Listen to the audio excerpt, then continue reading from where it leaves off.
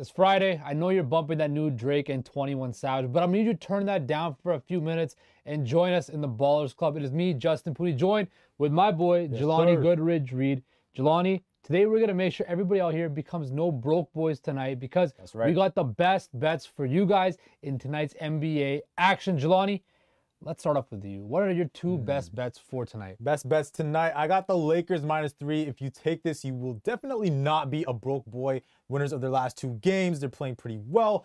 And I'm liking the fact that Russell Westbrook off the bench, his numbers have gone up in multiple categories. And if you look better. Yeah, and if you look on the other side of things, the Jazz, who we thought are playing for Victor Wembanyama, they aren't. They're 6-3, right? But on the road, they're 2-3. They haven't been the best on the road. So I like the Lakers in this spot in the crib.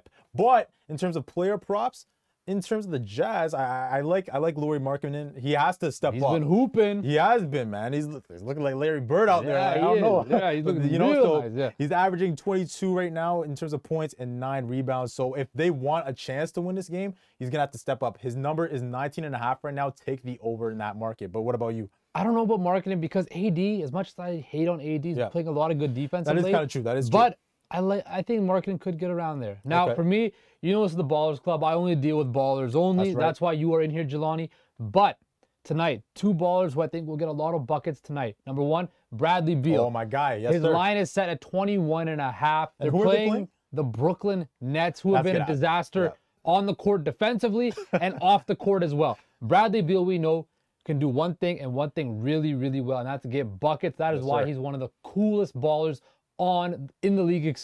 I think Bradley Beal gets a whole lot of buckets tonight. Me too. That's I like that. Easy lock. Bradley Beal over 21.5. Next guy, Desmond Bane. Ooh, Desmond Bane is playing well this year, to me, is playing at an all-star level, solidifying that he and John Moran are, if not the best backcourt in basketball. They are up there. I still think Clay and Steph are the best. And don't forget about Trey DeJounte. Donovan Mitchell, Darius Garland, been balling, but the guys in Memphis are John and Desmond Bane are playing really well. His line is set at 21.5 as well.